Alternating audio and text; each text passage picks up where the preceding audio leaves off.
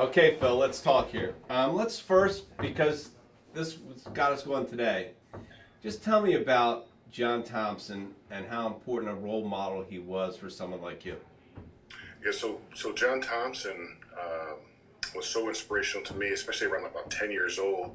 I was a big Alonzo Mourning and Dikembe Mutombo fan, and just being a person of color, you just saw a man with great stature, great poise, a great emphasis on education, and you saw him demand details.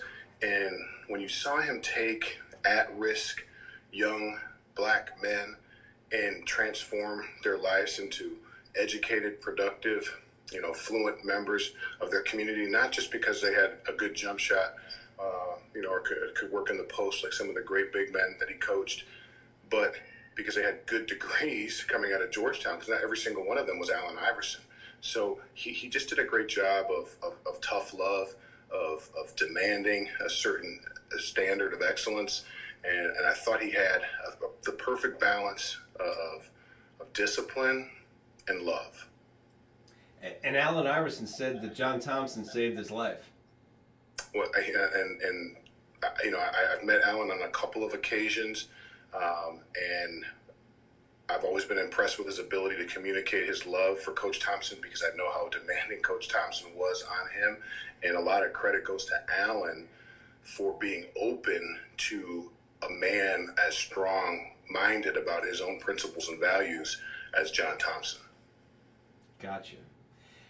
You're right in the middle of getting ready for the season. It's going to be a strange season, no doubt about that, with the pandemic. Just tell us how you're doing right now and how the Chargers are doing. We're good. I'm tremendously blessed to work for a fantastic organization. The Spanish organization has taken this extremely seriously. They put in, if you guys have been watching the Hard Knocks at all, they put in a series of protocols that are first class in every way. Not only are the practices completely safe and consistent, but the people administering them, the IFC that we've employed here are wonderful people. So yeah, I've taken 37 nasal COVID tests over the last 37 days, but the people that are doing it are first-class people, and they do it with a smile, and they're putting their own families at risk every single day by the work that they do. So I've just been really appreciative of not only the organization, but the people that are here trying to keep us safe. And let's talk about this new program you have decided to implement in these times that we're living in right now, called Ally. Tell us about that and what your motivation is behind Ally.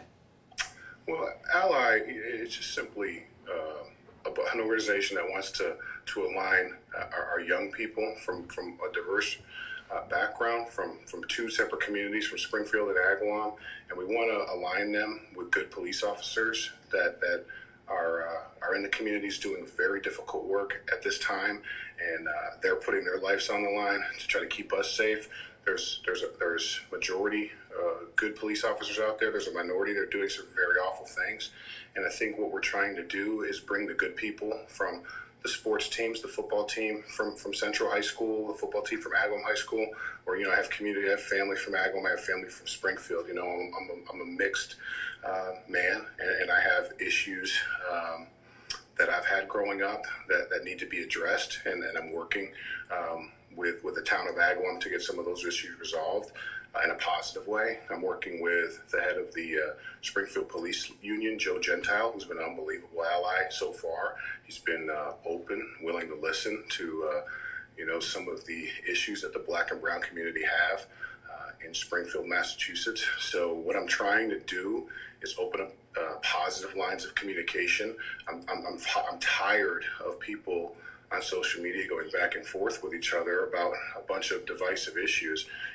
My message is about inclusion. It's including good police officers with good kids and setting an example. And I've outlined it in detail on Facebook, our 10 objectives, and we will get into that more at a later date. But we're trying to put together good people from all races that simply want to make a difference in their community. So if you want to make a difference in your community, look at what Ally is. Look at what we're doing, and look at what we're trying to get done here for you in Western Massachusetts.